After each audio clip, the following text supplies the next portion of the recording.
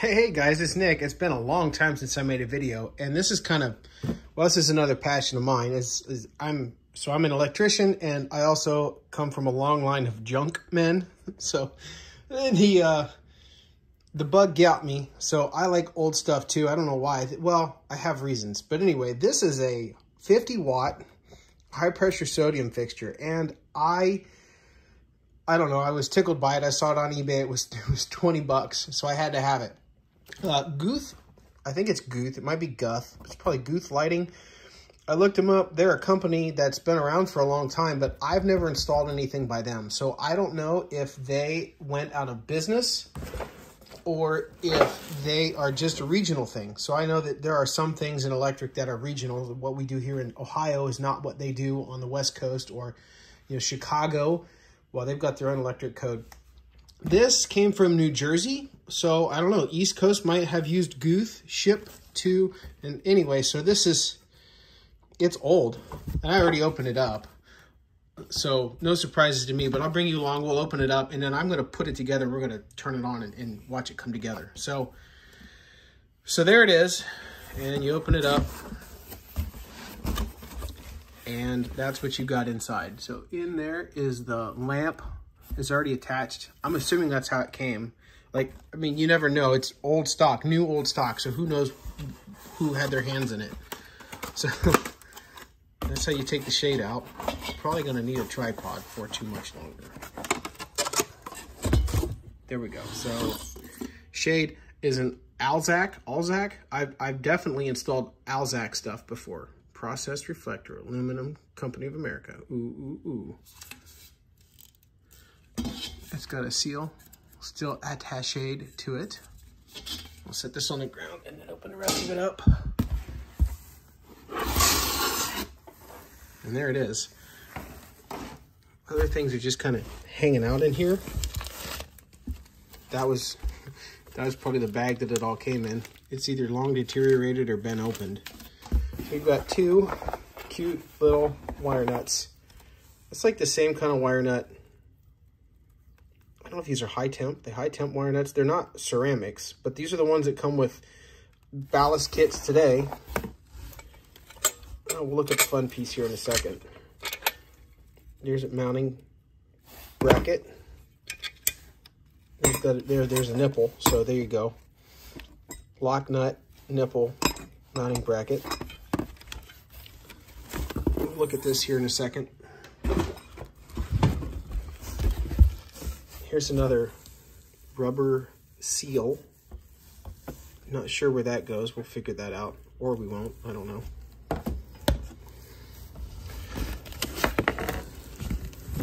There you go. Guth Lighting. Scotty. Installation information. So you're supposed to install it on an octagon box. Must be a flush mount thing. But we're not going to flush mount it today because we're in the garage and I don't plan on installing it yet. I'll put it somewhere eventually. So there's a little bracket. That's what holds the shade on the body of the light. We'll look at that in a second. Damp or wet locations. Oh, that's where that ring goes, is around the square piece. I see. Okay, well that tracks. And then what's this piece?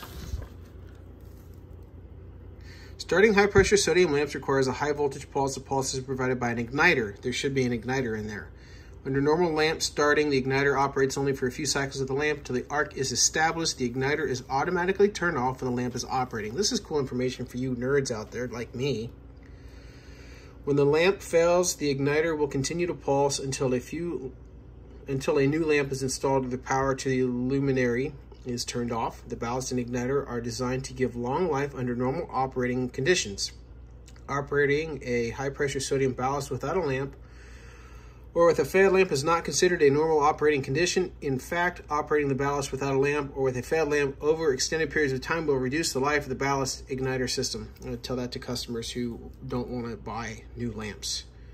To avoid a significant decrease in life of the HPS ballast igniter system, we recommend that failed lamps be replaced as soon as possible. A reasonable period of time for the ballast to operate before a new lamp is installed would be approximately 75 hours. Well, that's really good information. I didn't have that. I don't know if that's Guth ballast specific. Probably not. All right, so here's the doodad. Lamp's already installed. It looks like it might already have had some life taken from it. Maybe not.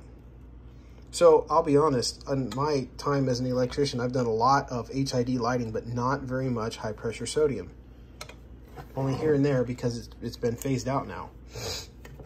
So you'll notice that there's only 2 wires, there's no ground, so that dates this thing right there.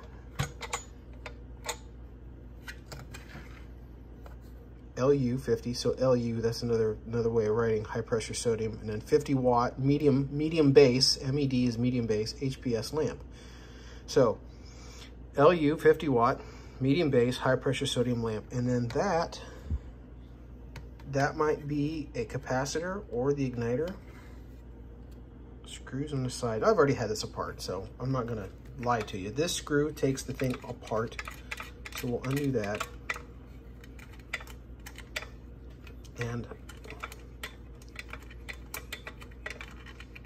And because I only have this one lamp, we're gonna unscrew that so I don't break it. I can get more, I just don't have any on me. So, and then this, I'll just, yep, there we go. So there's the guts. Oh, that is not, that's just the other side of the ballast. Ballast looks fairly clean. Ah, Advance. So Advance was eventually bought by Philips. Try to see the wiring diagram. It's not very easy to see.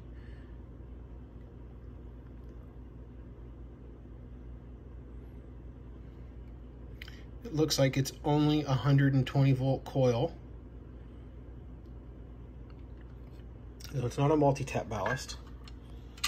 There is no capacitor. So there's the starter that they were talking about. It's always a starter. It's got 3 leads. It's odd to me that there's no cap. There's the nameplate. LU50 medium base 120 volt 60 hertz. Minimum start -20 Fahrenheit 1.18 amps. Oh, that's actually more efficient than I was expecting it to be. It's only 50 watt, but still. Use 90-degree connections, suitable for wet location, for ceiling or wall mount. Well, oh, there is a ground wire. It's just inside. Huh, okay. Well, I'm going to put the camera down, put this together, and then we're going to turn it on and see what happens. All right, there it is. I didn't hang it because I was a little bit premature putting it all back together, but it should fire. They don't really care what direction the bulb's in. You see these things facing sideways all the time. So I'm not going to show you my scabby wire connection, but it's safe enough for now. And so she's plugged in over here, and we're going to flip the switch and watch it come on for the first time. Ready? Here we go.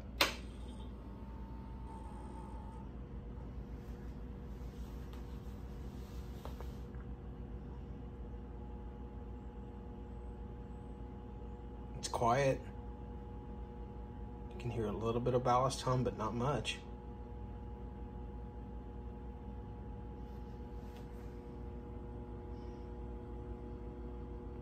It's starting to get yellow. There we go.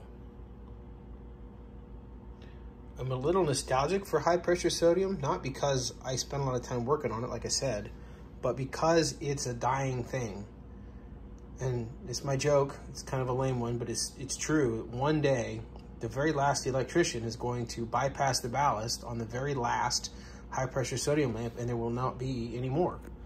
And no one will know it happened. It's just one day, there it goes, and that's the end of them. There we go. It's definitely very yellow.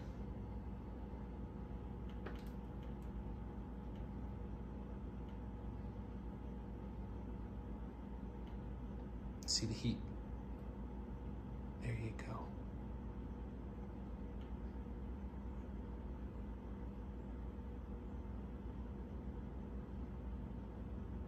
So what I'm seeing in the camera viewfinder, which is the screen of my phone, Makes this look really pretty, and I hope it shows up in the finished product. There you go, it's coming back up, coming on. I don't know how long it takes a high pressure sodium to come up to full brightness. I know the sodium takes a while to heat up.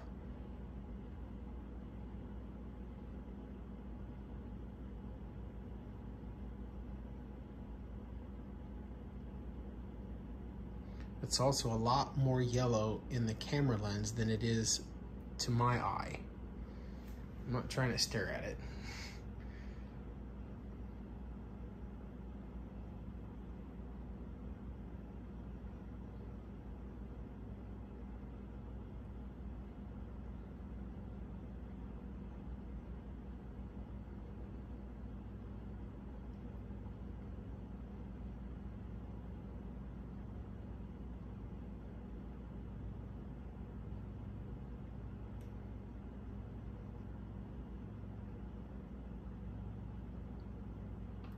Lights dancing around inside the envelope. That would be the glass part of the light bulb. It works. There's the Guth Scotty. There's my Scotty light. I appreciate y'all watching this. I hope you found it interesting. I find this kind of stuff absolutely fascinating, but then again, I'm an electrician and I'm a geek. So I guess I come by it fair and square.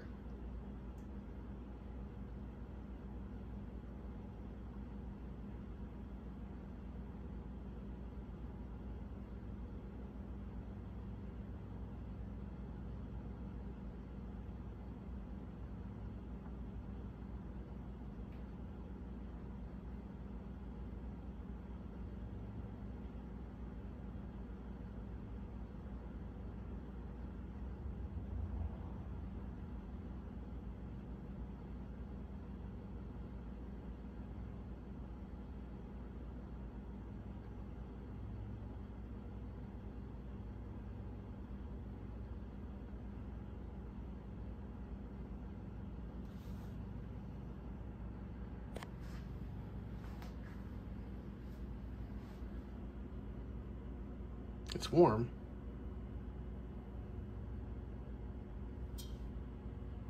I'm not gonna put my hand on it. I'm not down. I mean, I am, but.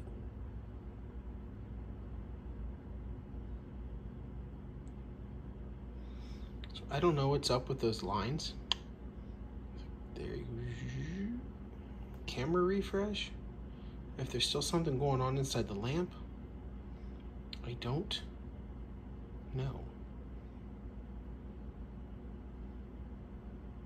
I can't see it to look at it with my eyes.